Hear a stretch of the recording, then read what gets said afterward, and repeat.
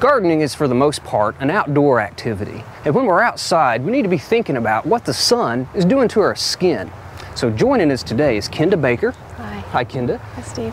Kenda is a physician's assistant at the OSU Wellness Center. And Kenda, why do we need to be worried about what the sun is doing to our skin? There are over 1 million new cases of skin cancer per year. That's pretty significant, and for most of us that enjoy being out in the sun, we can do that if we follow a couple of safety precautions. Okay, so when we're outside gardening or any other activity outside, how can we protect our skin?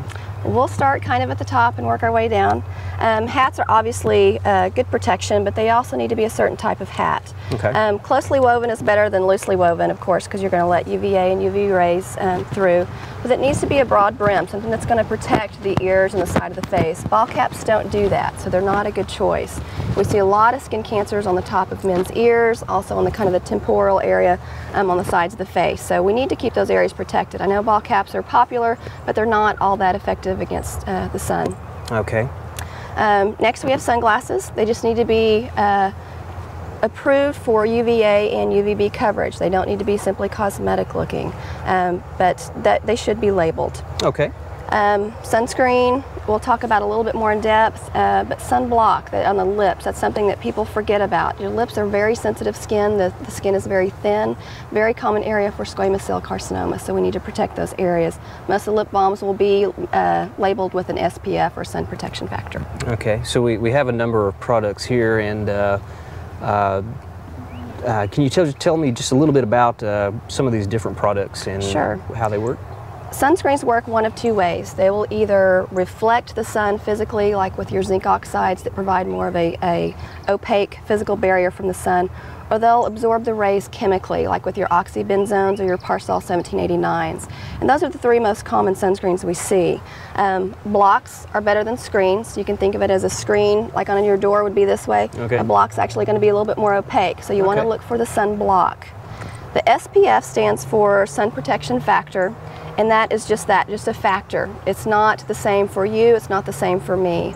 I'm very fair-skinned, I burn within about 15 minutes. So I take the 15 minutes that I would burn in and take it times the SPF of 15, and that's about how long I can stay out before I need to reapply. Okay. People that are olive skin tone, that don't burn as easily as I would, can leave it on longer before they have to reapply. Another thing to think about is water resistant versus waterproof. Okay. And contrary to popular belief, waterproof is not waterproof. Water resistance will give you about 40 minutes of either water activity or sweating before you need to reapply.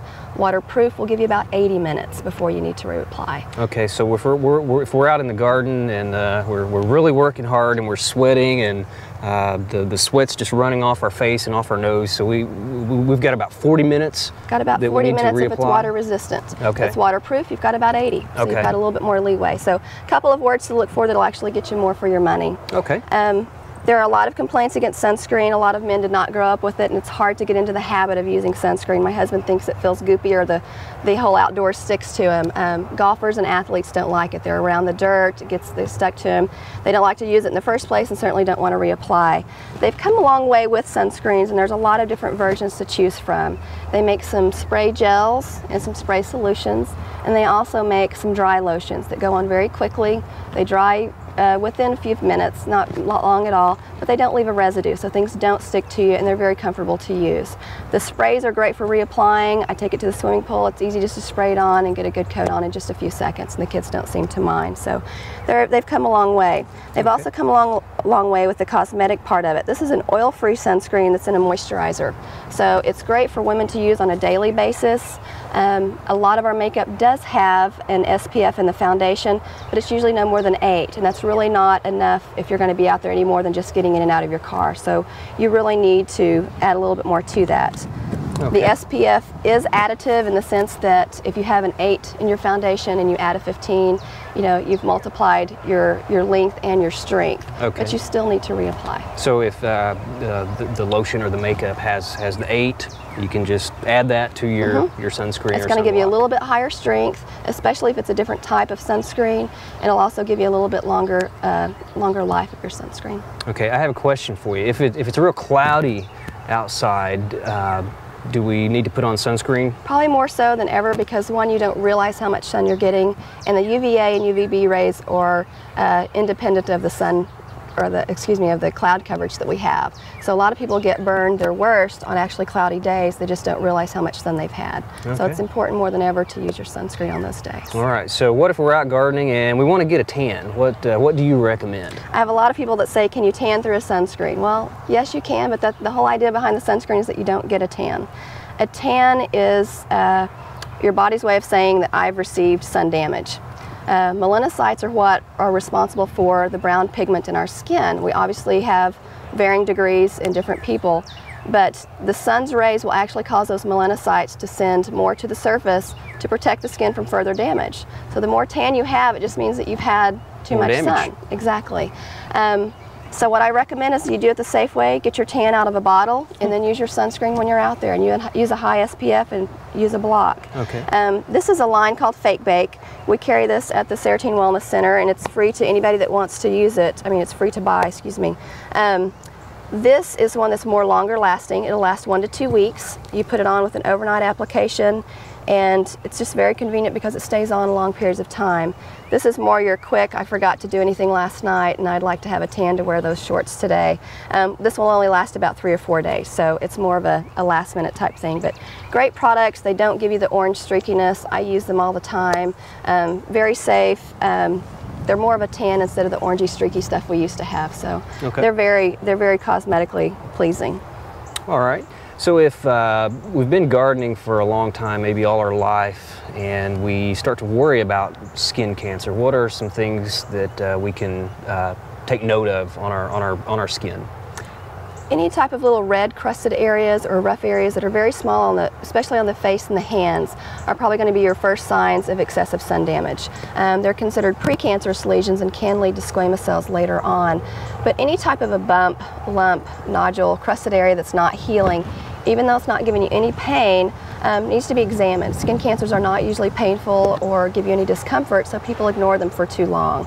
Skin cancer is very easy to treat in its early stages, but it's when people ignore them and let them get larger or invade a certain territory of the face that it becomes cosmetically disfiguring to treat them. So prevention and early detection are the key with sun cancer. Okay, so any little pink or reddish area on our skin. Okay. If people are of the age where they didn't grow up with sunscreen, they're at a disadvantage. Most of our sun damage is done by the time we're 18 or 20. Really? That's one of the biggest pushes for sunscreen in our kids. If we can prevent them, they think we can decrease the risk of skin cancer by 80%. That's quite a bit. That's incredible. I didn't know that. So the people that are unfortunate enough not to have grown up with sunscreen already have a lot of sun damage, especially here in Oklahoma where we kind of have a lot of agriculturally based professions. They need to get in and get a baseline depending on their family history, depending on their skin type, and depending on the amount of sun exposure. They can give them a pretty good idea of when they need to come back, how often their follow-ups need to be. But again, cancer is something that in this field is so easy to treat that it's just too important to ignore. Sure. Okay. Well, I just want everybody to know that whenever we do our program and I'm outside all the time, I don't have a hat on, but whenever I'm gardening, I always do wear my hat when I'm out in the yard or in the garden. Well, Kenda, thank you very much. I really appreciate you coming. I appreciate it. Telling us all about this. Happy to. Well, in addition to protecting our skin from the harmful rays of the sun, we also need to think about protecting our eyes when we're outside gardening. Today we're here with David Cockrell from the Cockrell Eye Care Center. Hello, Dave. How are you? Welcome to the program. Glad to be here. Thank you. So, Dave, what are some of the potential problems we could have if we don't wear eye protection when we're outside? Steve, there's a variety of problems that you can have at any time of the year unrelated to eye protection. In this case, in the springtime, when I see my patients starting to get out into the yard or get out into the garden, I talk to them about at least 4 different problems. I tell them in no particular order that they're likely to experience allergic conjunctivitis, which is due to the pollen and the grasses and the dust that are blowing. We'll talk more about that. I tell them about a problem called pinguecula, a problem called pterygium, which is the name for that is a southwestern eye disease. I also talk to them about ultraviolet protection and safety eyewear protection. And I'm going to go in no particular order, but we'll talk about pinguecula and pterygium first. Okay. You've seen in Oklahoma and Texas and Nebraska and California and Nevada, people with blue eyes like myself or brown eyes or any color may have some little fleshy deposits that look a little yellowish or red right up next to the cornea of the eye. Those are called pinguiculas and pterygium. It's called a pinguicula when you just have that fleshy deposit right up next to the blue part of the eye. And you'll notice if you've been out and it's a windy day and there's lots of sunshine, it gets a little red when you go indoors and becomes slightly uncomfortable. Well, that can actually become advanced and start to grow onto the cornea later in life, or 30s, 40s, it can start to grow onto the cornea. When it grows onto the cornea, we use a different name. We call it a pterygium, which is a mouthful. And that tissue actually continues to grow, and it'll grow onto the cornea. People used to look at those pterygiums and think that's what a cataract was, because they could see that growing onto the cornea. It's really not. Cataracts happen on the inside of the eye. Well, this pterygium will grow and grow and grow and finally advance over the cornea if it isn't surgically removed in some fashion.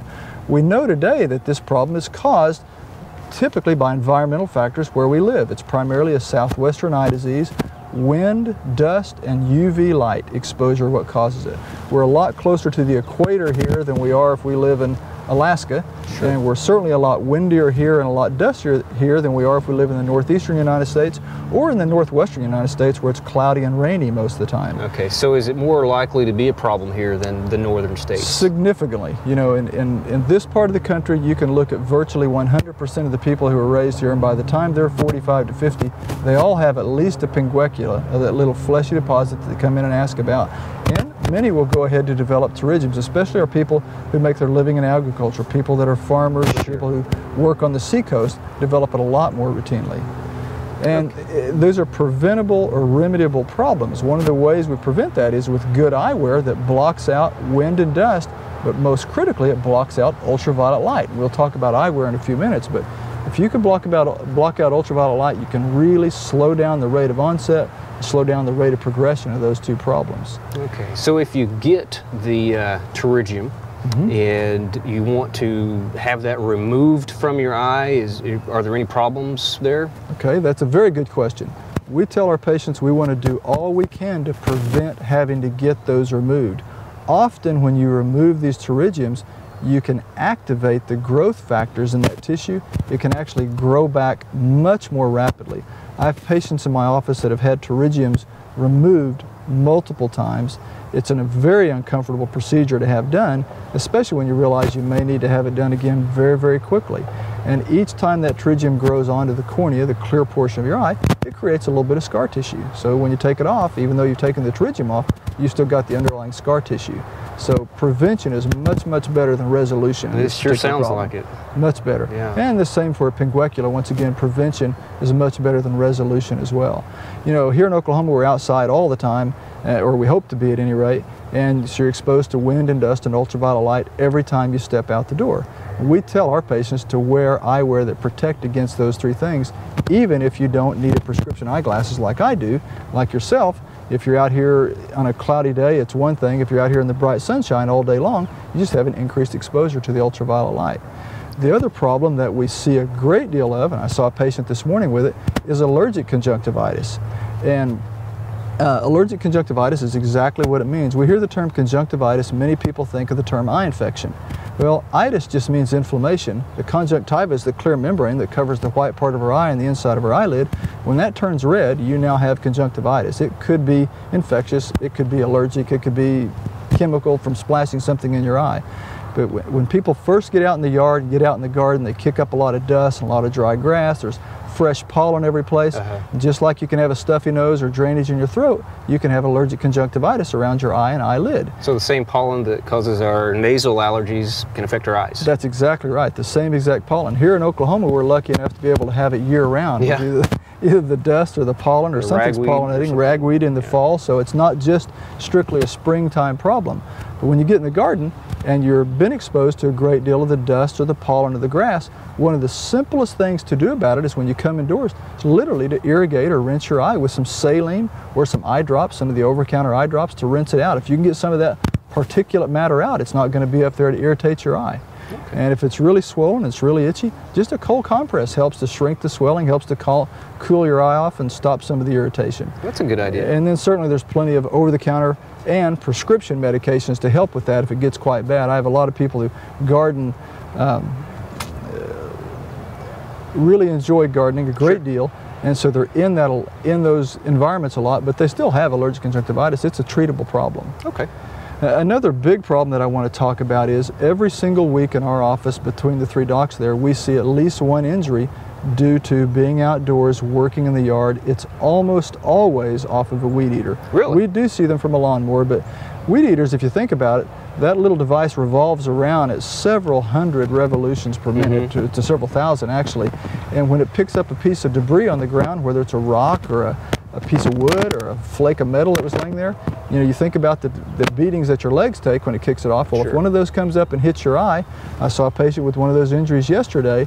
It can cause any place from minor to very, very severe lacerations of the cornea or of the eyelid. We strongly encourage every one of your viewers, all of our patients, to wear protective eyewear.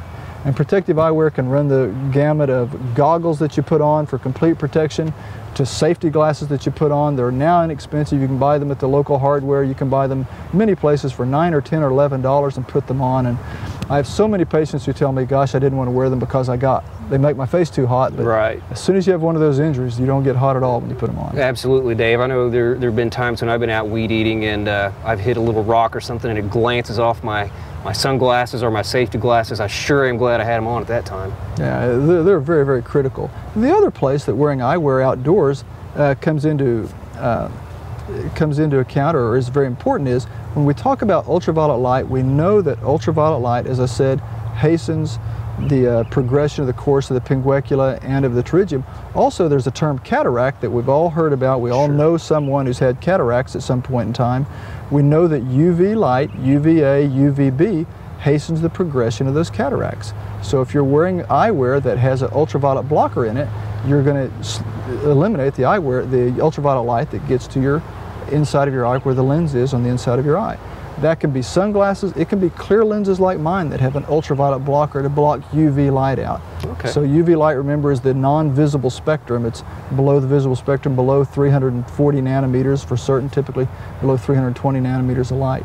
So you can do that with sunglasses or conventional glasses. All right. So Dave, do you have some examples of sunglasses? I brought along a couple of different things.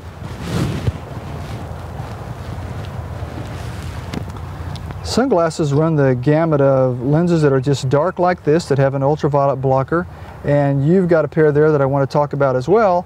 And then also for those people who don't want to have to keep up with a second pair of sunglasses, now almost eyewear have these wonderful clips that will just either clip over it, or these magnetic clips, so you don't have to worry about scratching your lenses up. But these clips also have ultraviolet blockers in them, so you can block out the UV light just as effectively. One place where Steve's sunglasses are better, if you put those on, they're going to block out wind from the side as well as light from the side. They're going to block it out pretty well from the top, so you've got almost complete protection with that eyewear from ultraviolet light and from wind and dust, which is really, really critical.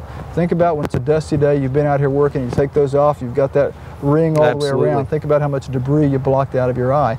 You can do the same thing with these and these, but the larger the lens and the more it wraps around to protect your eye, the better off you are. Okay. Well, Dave, not only can we protect our eyes when we're out here gardening, but we can also look cool when we're pulling those weeds. That's exactly right. You can indeed.